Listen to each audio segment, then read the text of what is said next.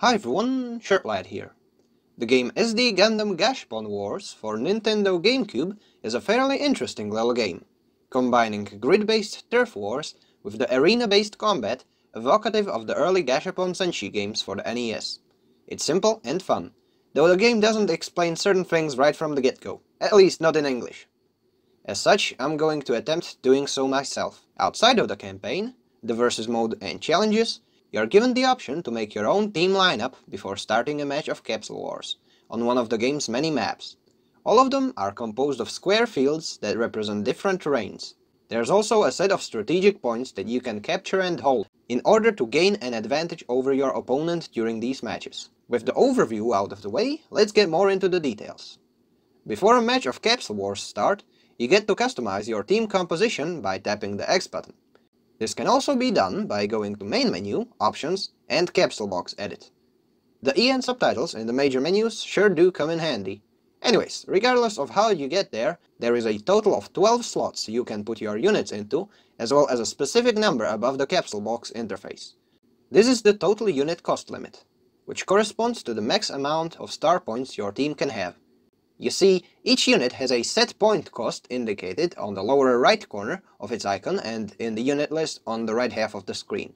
A general rule of thumb is that more powerful units cost more.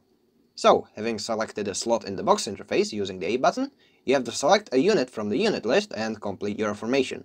If you're wondering how to increase the cost limit for the formation, it goes up as you clean more and more stages. You also get more units as you play. Having a good formation is often half the battle. The other half is the combat itself, and to not bore you with the stat sheets just yet, let's cover the main arena combat. Once a unit is moved onto a tile that an enemy is standing on, combat begins, with units from adjacent tiles joining in as well. Each time a battle starts, one of the teams is briefly stunned.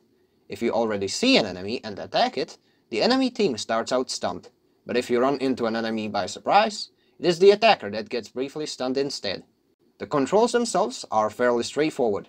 You move with the left control stick, the A button is used for jumps and evasion, the B button is used for shooting, X makes your unit tackle, and Y is for melee. For blocking, you have the left bumper, and the right bumper lets you use a special attack and/or transform. Sometimes you can also tap the Z button to maintain the lock-on, otherwise aiming operates based on proximity, locking onto the closest enemy to your unit. It's also possible to switch the unit to computer control. During combat, there's also power-ups that drop onto the stage, some that help and some that hinder. Generally, I'd say the combat is fairly bare bones, with the three main types of attacks having a rock-paper-scissors dynamic, with tackle countering melee, melee countering shots, and shots intercepting tackles. Blocking just mitigates damage. It's simple, but it works. Not to mention, there are some status effects in the mix too. In this game, there are three main unit types, just like in Gundam Battle Operation 2, but this time around, the rock-paper-scissors categories of raid support and general are much more blatant, with the icons being red scissors, blue rock, and green paper. It is fairly self-explanatory, with rock types dealing more damage to scissor types, but getting countered by paper types, and so on. As stated earlier, the high-end ones do cost more points, but on top of the modifiers imposed by the rock-paper-scissors system, each unit has certain advantages and disadvantages based on what type of terrain it's fighting in. For example, if you take the Gapland underwater or use the Sword Strike Gundam in outer space, you're gonna have a bad time. Not to mention that mobile suits that are specialized for ground and space get heavily disadvantaged, should they venture outside of their preferred terrain. These are in Japanese, but I did manage to translate most of them. Also, if you move your in-game cursor over a tile, it straight up tells you what type of terrain it is. The various maps additionally feature snow tiles and minefield versions of space and sand tiles. Fortunately for you, each unit has its own stat card, where you can easily keep track of its weaknesses and its strong suits. During matches, you can also access the stat sheet by using the X button with your cursor over the unit, with the mid-match unit stat sheets being even more detailed. And yes, you can view those in the gallery mode too.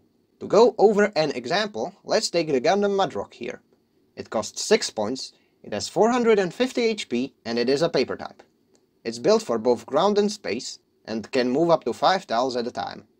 On sand and in the mountains, it has a mobility advantage, while in the outer space and in the atmosphere, the Mudrock struggles a lot.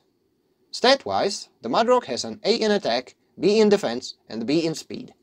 The number under it is the amount of damage it can deal using its map bombardment attack, not counting any type advantages or other modifiers.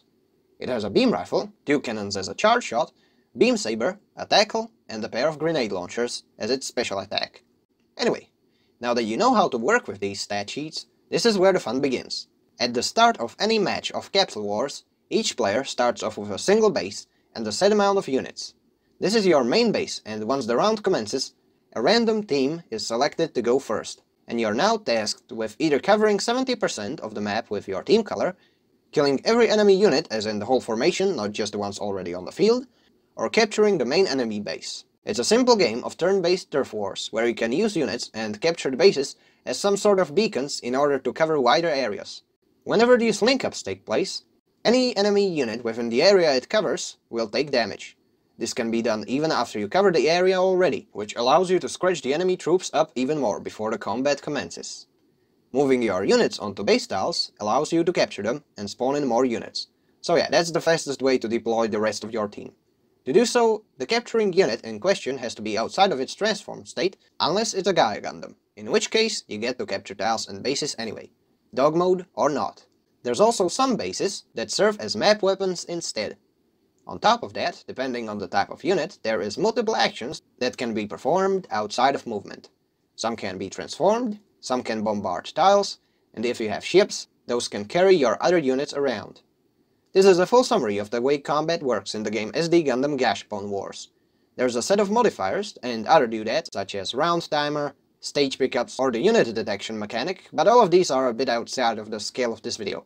Besides, you probably wouldn't want me to stretch this one out anyway. All you really need to know about detecting enemy units, if they're not on the map already, is that whenever an enemy is close to one of your tiles or units, or if you do a link-up, it will be revealed on the map. Same goes for when you finish moving a transformed unit.